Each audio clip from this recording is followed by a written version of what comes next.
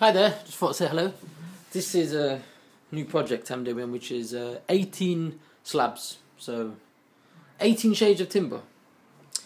And there's more slabs over there, and this is more of the stuff that I've already done.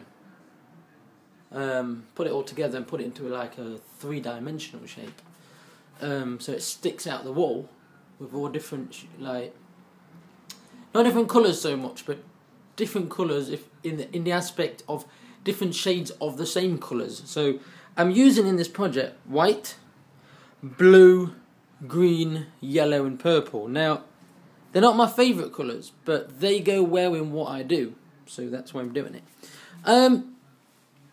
There's an exhibition coming soon as well, so keep your eyes out on that on the Facebook and Twitter. And of course follow me on Pedro Perez Art, and I'll show you around. There's a few more stuff here.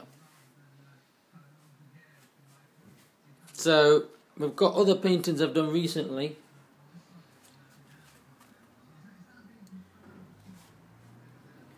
This being one of my favourites recently, and it's quite a big painting I did. It's still wet because it's oil on it.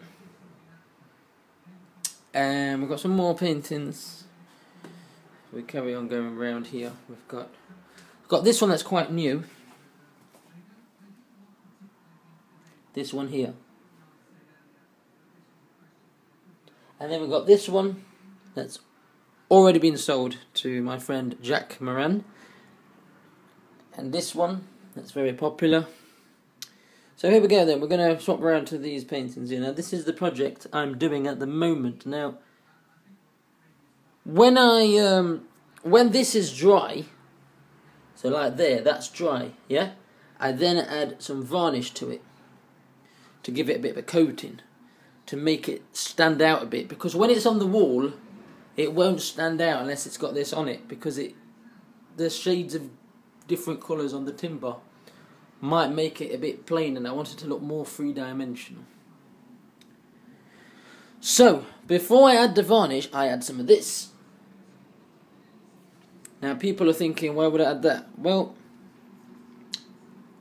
when you're decorating on a wall, if it's from a normal decorating house, you normally do put matte or gloss, depending on what you want to do with it. But I find that matte on wood, especially timber, is then like, makes the oil I use and the gouache a little bit more subtle and a little bit more like smooth.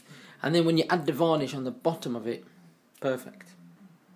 So, that's the project, and there's a lot of stuff coming. So keep an eye out. Thank you for listening. Thank you.